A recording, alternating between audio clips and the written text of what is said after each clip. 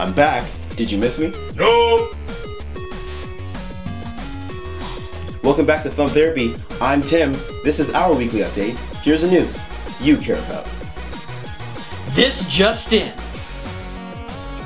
Dun, dun, dun. So news has broken that Netflix is in talks with Nintendo about the possibility of there being a Legend of Zelda live-action TV series. Not much news beyond that has been said, and no green light has been flashed as of yet. However, we do know that Netflix plans on making a family-friendly Game of Thrones-esque film. Early opinions already have been made, and a big question that a lot of people are asking is what their plans are with the main protagonist Link, as he has never spoken a single word in any of the game's entire history. Well, except for the 1989 terrible cartoon show they made.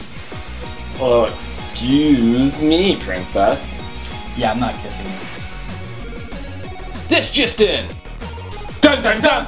The question a lot of people have been asking is, are they making slim units of the PS4 and Xbox One? And the answer to that question is, of course they are. They would automatically start working on a slim unit as soon as the fat ones came out. They always do this, they will always release the next slim unit, but it's not coming out anytime soon. Of course it's not going to come out, just because it just came out a year ago. Why would they release a slim now? The only company that would make sense for would be the Xbox, because the Xbox One is already the size of a Betamax player. It needs to be just a wee bit tinier. And that's the only way that would come out. This just in! Dun, dun, dun, dun. So despite the fact that we did a spotlight of Persona 5 last week, we're going to bring it back again this week just because we actually just got a new gameplay trailer.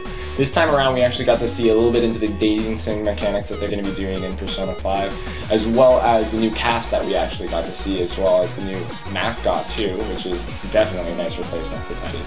But we didn't get to see too much into the battle mechanics. They showed a little bit of the platforming and dungeon crawling, but we didn't get to see any actual battle. Some people are speculating right now that you yourself are going to be able to turn into your persona using the masquerade masks as your evokers, essentially. This just in. Dun dun dun! We lost a game brethren in Joystiq last week. They were a humble game review group that did things differently. We at Thumb Therapy strive to honor their ideals and their integrity. We will miss you, Joystiq. And now, a moment of silence.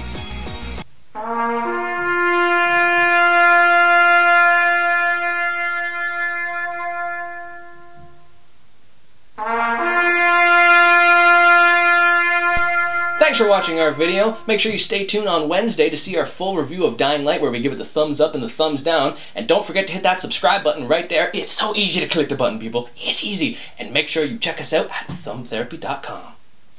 Peace. Good enough? Stop breathing! Wow, like, stop breathing, just drop dead. Oh my god. What's your problem? Die, you